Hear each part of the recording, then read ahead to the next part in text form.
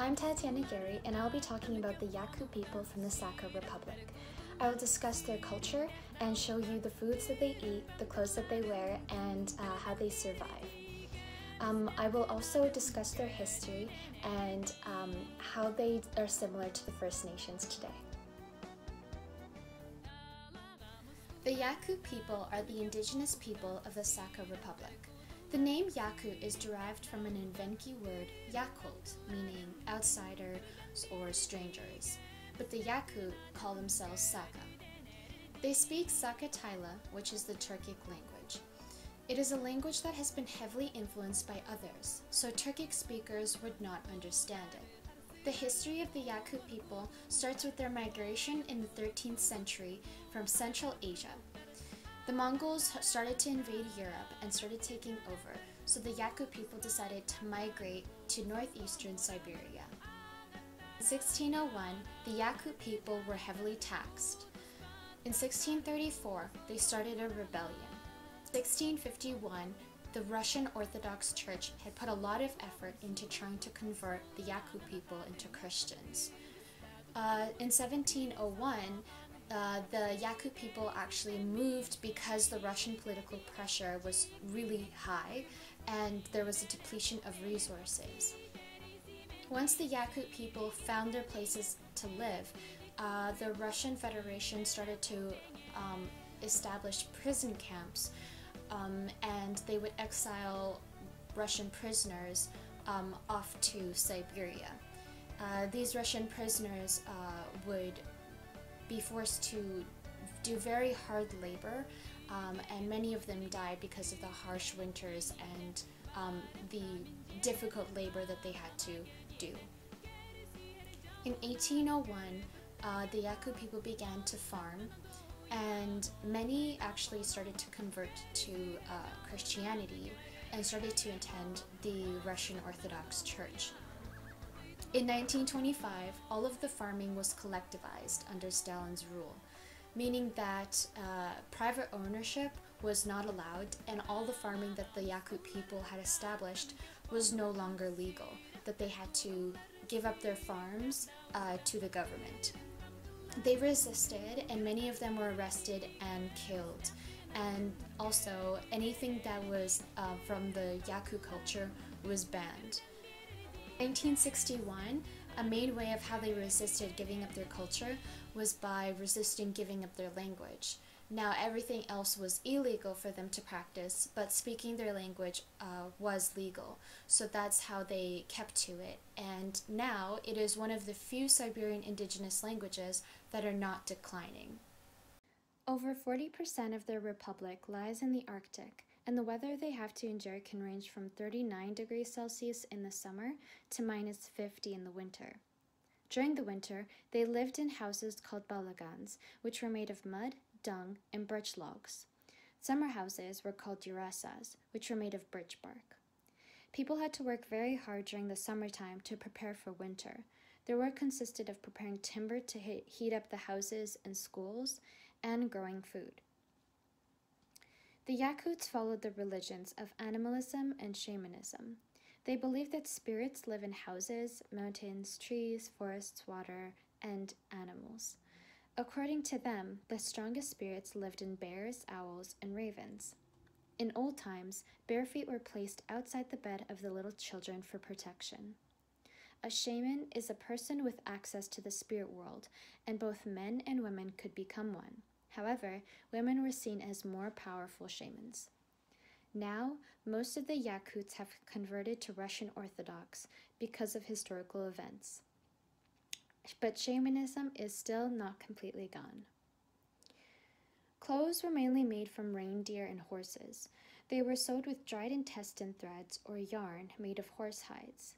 Because of the cold, clothes had to be very thick, so one pair of boots could take as much as 8 reindeer feet.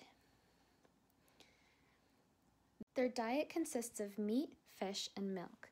Traditional dishes are still eaten today, but mainly on special occasions. Kyorchek is a real treat because it's a popular breakfast dessert which is similar to ice cream. It is made from fresh cow's milk and whipped with berries. It's especially amazing to eat it because during the winter time, fruits and vegetables can't grow. So all of the berries that they had picked were berries from the summer before. So it's not often that they can have this delicacy. Yakutia consists of thousands of lakes, so fish is a main food source for the Yakut. One of their delicacies is stroganina, which are long slices of frozen fresh river fish, which is eaten frozen during the wintertime. It is usually served with vodka when everyone is having a feast. Squirrels are the most common food source for hunters. They provide food and fur, but it can be tricky to hunt them because the hunter has to hit the squirrel's eye, otherwise the skin gets ruined. Because it's almost always freezing, there are rarely any fruits or vegetables that grow, like I had mentioned before. Sometimes the Yakut collect and buy everything during the summertime and keep them in the pantries to have for the winter. There's constantly permafrost, so there is no groundwater in Yakutia. So Yakuts must save ice chunks in permafrost cellars and use it for fresh water during the summertime. This way, for every single season, the Yakuts must prepare for the next season so that they can survive. So during the summertime, they must pick the berries, pick the vegetables, and keep them in pantries, while during the wintertime, they want to take a bunch of snow and make sure that they have enough drinking water for the summer. Yakuts are very proud of their kumis drink. It is slightly similar to kefir because it is made from fermented mare's milk. It's considered a sacred beverage and it's mainly drunk on summer feasts from a traditional vessel called a korin. The Yakuts celebrate a summer solstice, which is very special to them. It is a time when they worship the sun deity, and it's a time when everything becomes alive again. During the festival, they dress up in national dresses and eat traditional food. They have ceremonies, mantras, game contests, and races. Horse races were the most important part of the festival. They play 3 different instruments, which are called the komas, the drums, and a kirimpa.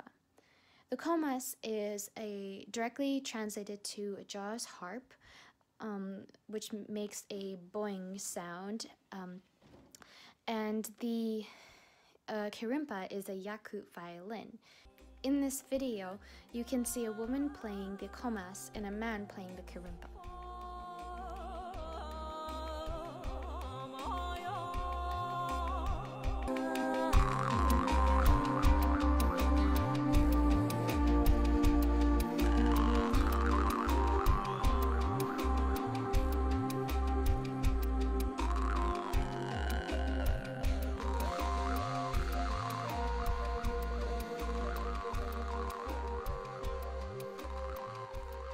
Like the First Nations of Canada, they use the entirety of an animal that they kill. So if they kill a horse, they use the horsehair for winter hats, belts, and bags, the hides for clothes and insulation for doors, the tails for a tool to deter mosquitoes or to make clothing, and the meat is obviously eaten. One of their traditional sports that they play is called wrestling with a stick.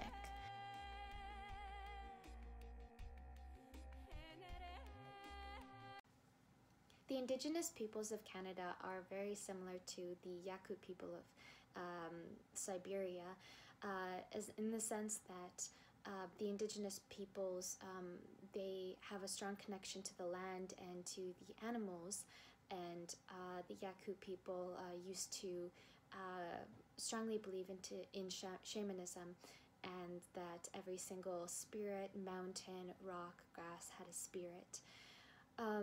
They both used the entirety of an animal when they killed it, so that nothing would go to waste. And the summer houses of the Yakut look pretty similar to the ones that the Indigenous peoples use, the teepees. I chose the Yakut people specifically because I'm from Russia, and I thought that it would be interesting to learn about the indigenous peoples from an area where I am from. So thank you so much for watching. I hope you enjoyed this educational video.